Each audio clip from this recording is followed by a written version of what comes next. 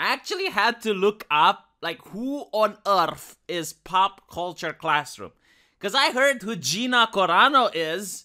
Everyone knows it's a famous person, strong, independent woman, powerful, and there are weak organizations that are trying to take her down. Why? They probably don't even know, but it's because it's the bandwagon, right? I mean, a woman spoke for herself in 2022. She wasn't a corporate mouthpiece. That is her crime. You know, you have all these corporations that talk about, oh, we need more women in positions of power. We need more women to speak out. And when they speak out and they fail to be the corporate mouthpieces and say the same bland stuff that you hear corporations say, then they need to get canceled. And by canceled, what we mean is persecuted. Persecuted for their beliefs. They need to be ostracized. They need to be shut down by the actual gatekeepers. The actual gatekeepers. These are the people preventing women from ascending to positions of power. They are gatekeeping women. It's what they do. It's what keeps them up at night. Oh my God, like this woman might be at this expo. Oh, we need to stop. Actual misogynists. I have been lectured by feminists for 2 years about what misogyny is and that we live in a cisgender, hetero-capitalist, normative patriarchy. And they are absolutely right. And these are the people standing at the gates preventing women from joining our hobbies.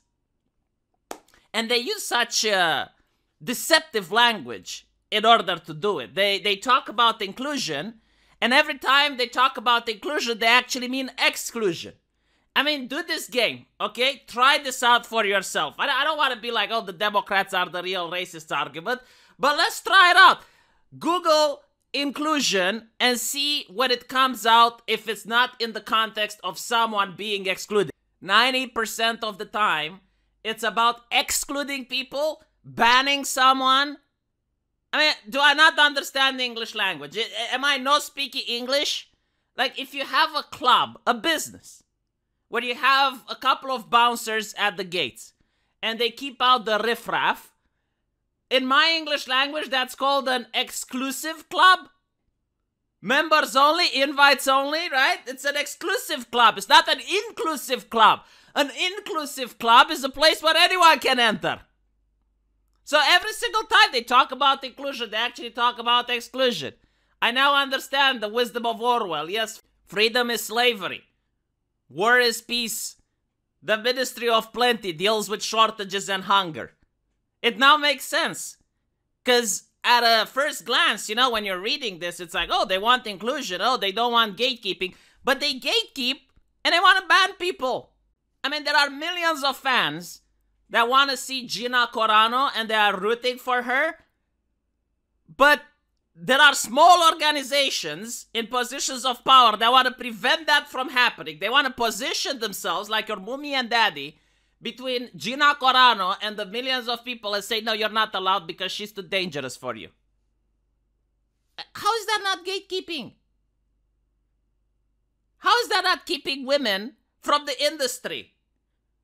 I genuinely don't understand why people don't call them misogynists. Unironically, and it's not the definition of misogyny that you grew up with. No, it's the definition of misogyny that feminists have coined and the Trust of Safety Council on social media operate under. I'm not making the culture. I'm not creating the rules, but the rules exist and the culture is. So I'm playing by the rules. I'm playing by the new meta. This is the patch notes that were handed to me. I understand that keeping women from hobbies is misogynistic. How is what they are doing not fitting that definition? Can anyone explain to me? Oh, but I have morals, V.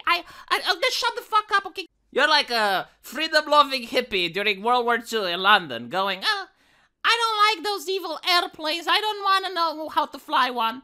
I don't want to build an anti-aircraft gun. I just want the Germans to stop bombing. Okay, yeah, whatever. My point is that every single time they talk about inclusion, they're talking about banning people. And again, what Gina Carano did was edgy tweets. That's it. Like, she didn't hurt anyone. Not a single person was hurt by Gina Carano. She didn't do anything to anybody. And what's more interesting is that now she just wants to join an exposition.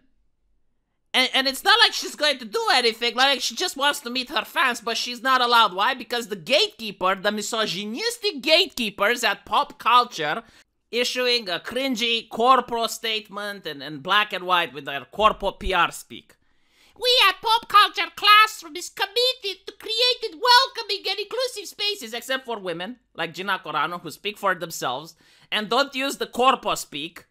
They talk like actual humans, and you can change her mind. You can talk to her on Twitter. You know, she actually responds to fans. This is why I appreciate her. Like, she doesn't have comments with disabilities, like disabled comment sections is what I'm talking about. That she doesn't do that. Inclusive spaces, oh yeah, through our educational programs. We were not consulted on the booking and her involvement. The statement. Shut the fuck up. You know, Carano passed comments. Notice how they don't talk about the comments. Why don't they talk about the comments? Because they know that most people don't give a fuck. Like, literally, most people, normal people, like, go on the street, ask your taxi driver. Unironically do that, okay? Like, go ask your taxi driver about Gina Carano's comments, and if by some miracle your taxi driver goes like, oh my god, they are too far. They are too far. Like, should she be banned for it? Like, do you think she should lose her job because of it? Do you think that a company that wants to empower women and allow them to not be marginalized and have their voices heard, should that company fire her? An MMA woman, you know, like strong and powerful. Do you think she should be fired? And you'll see that I genuinely am willing to bet that no taxi driver will say that he thinks Disney should have fired her. Go ask your hairdresser. Ask normal people on the street, okay? Not the crazy blue check marks, not the corpo people, not the PR, not the suits, not the corpo cyberpunk social media. No. Like, ask the average Joe on the street. Go ask a farmer. Go ask some random guy. Ask your mother. And you will see, right? And these people are the ones that are being gatekept constantly by these individuals who pretend that they are against gatekeeping, who pretend that they are for women, because at the end of the day, this is what bothers me the most, right? Is the pretension.